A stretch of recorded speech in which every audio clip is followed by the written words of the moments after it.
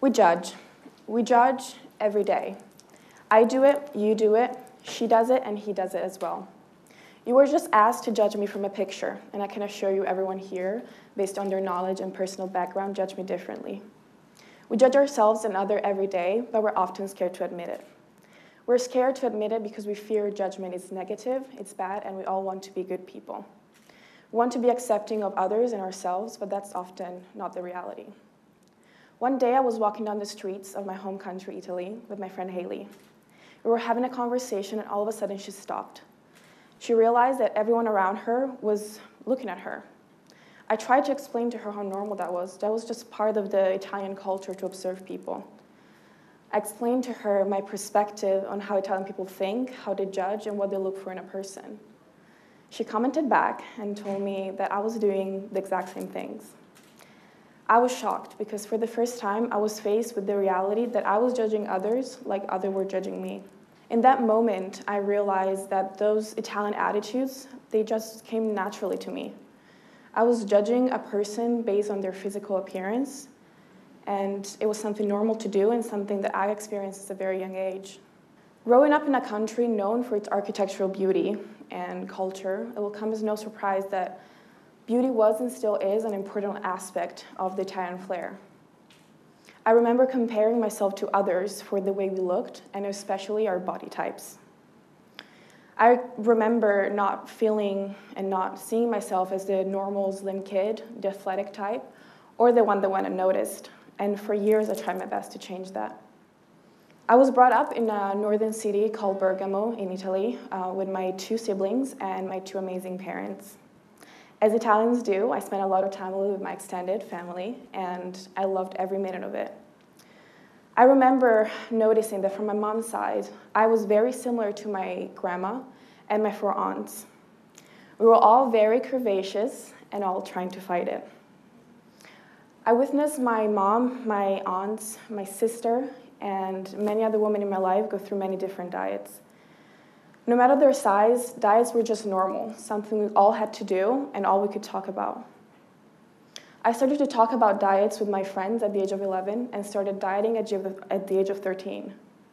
Every year I would go on 2 diets, each time losing half of what I planned to lose, and each time being happy, but then feeling the need to lose more. No matter how much I was losing, it was never enough for me to feel normal and be normal. I was insecure about myself compared to others because I couldn't wear the same outfits. They wouldn't fit me. And especially where in the summertime, wearing a bikini was a no-go. I always thought that being thin would make my life so much easier, and not achieving thinness made me feel inadequate. I wasn't unhappy. I was just in a state of incomplete happiness. This changed when, at the age of 17, I moved to Ohio for an exchange program. In that year, I met the friend of a lifetime and part of my now family. I experienced the American life, the American school system, which I've dreamt for my entire life. It was my first year that I didn't diet, and diets were not mentioned in my group of friends. I could see and notice everyone around me complimenting each other spontaneously, something completely foreign to him, for me. And for the first time, I was doing the same to others. In that moment, I realized something was different from the way I acted in the United States from Italy. All they could really notice was my Italian accent and my culture. My size wasn't really an issue. You can imagine how heartbroken I was when I needed to go home and leave behind all my friends and my newfound freedom. What I did bring with me was a lot of weight that I knew I had to get rid of as soon as I got home. Here, I was at my heaviest. I weighed 89 kilograms, felt happy and great just 2 weeks before leaving the United States, but I had my heaviest. As soon as I got home, I went shopping with my mom and my sister, and it was really quickly brought back to the Italian reality. If you're not thin, you don't fit. In only 4 shops in 4 hours, I was told that my size wasn't catered there. The funny part is, I never told them what my size was. Just by looking at me, they assumed that what my size was, and in 1 second decided nothing in the store would fit me. Many of you may have experienced something similar to me, being judged by the way you look or your character in less than a second. That day, I was angry and sad because knowing that 2 weeks prior, I was completely happy, had a great time, and didn't need dieting to fit in. As you might guess, I went on another diet, lost all the weight, felt happy about it, but at the same time, I was very unhappy inside. The following 3 years were very difficult for me. I went through many family difficulties and big life changes, which ultimately brought me here to London in 2016. The following 2 years were completely life-changing. On July 14th of 2018, I participated in this body-positive manifestation, which is called the Real Catwalk. Myself and another 115 people from all backgrounds, sexes, religion, ethnicities, body types, and abilities walked together to redefine beauty standards. On that day, we had to walk in our bikinis in a public space and show skin, show curves, show bones, show color, and show love. For the first time, I could see myself. I was proud of myself, I was confident in myself, but most importantly, I was in love with the diversity around me. Being part of this body-positive manifestation made me realize something even more important. Size shouldn't be a determining factor of a worth, happiness, or sadness. It shouldn't exclude one person from feeling insecure about their bodies. Size shouldn't matter, period. On that day, judgment have left my mind because on that day, insecurities have left me. The newfound confidence and acceptance made me open up to new possibilities. I finally follow my dream to becoming a plus-size model, still trying. And I was portrayed in the nude by a wonderful artist, and I'm here today talking to you. Over the past 2 years, I had many opportunities to discuss about judgment and to talk about what is judging and the feeling of being judged. I connected online with many people from the body-positive community, but also just connecting with people from the world. And we discussed our relationship with our bodies and the social pressure we have to change. The past winter holidays, the community made a point about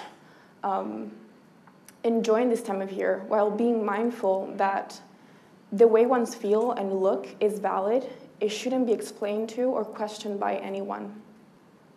In the past, I had many conversations with my family about the way I look, how I relate to my body, but the latest one had me think a little bit more.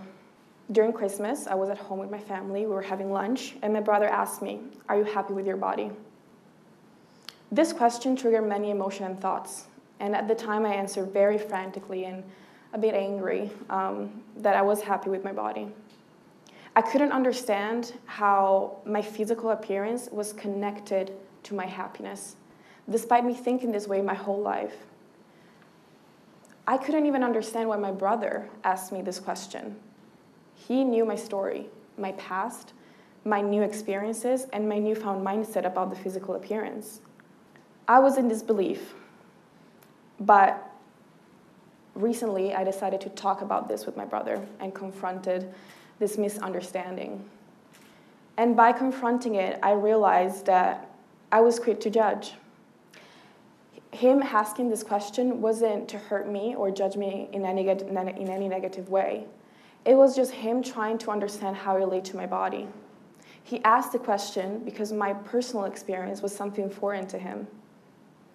My biased and quite judgy understanding of his question made a possible teaching moment into an argument filled with misinformation. This was my second time facing my own judgment that I can recall. This conversation with Haley and my brother made me realize that my judgment was fueled by my own insecurities.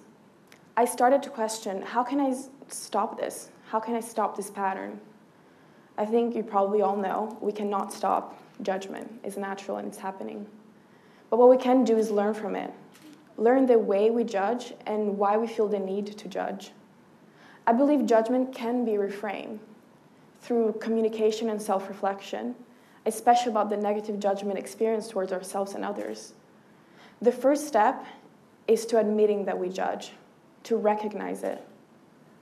The second step is to self-reflect on our own processes of self-judgment and start asking questions like, why are you judging yourself this way, and what is that you're actually judging? Once we become aware of our own judgment, we then can start understanding the way we judge others. And where is this judgment coming from? Is it stereotypical? Is it educated? Or is it a response of a fear or our insecurities? These questions are only a way to evaluate our self-judgment and our emotion and insecurities that often we project onto others. Those reframing processes are not a one-time activity. They are an ongoing process of reprogramming our instinctive behavior. Everyone here has a story, their struggles and victories, but we all have in common one thing. Internal and external judgment exist, and sometimes makes it harder for us to navigate life. Recognizing my own judging behavior made me realize I still had a lot of work to do. I needed to work on myself, on my self-esteem, self-love, acceptance, and confidence. I needed to observe people, and instead of judging them without knowing their story, I needed to educate myself more, understand what's underneath what I can see. If you ever start judging yourself for your physical appearance, your work, your character, anything really, try to focus on it for 5 minutes. Take that time to analyze your judgment, questioning it, and learning what is triggering it. And after the 5 minutes, move on for the day. Don't let your judgment dictate what you do in your life and how you live your life. I let that be my destiny for many years, and if I didn't change my attitudes, you would have never met me today. Thank you.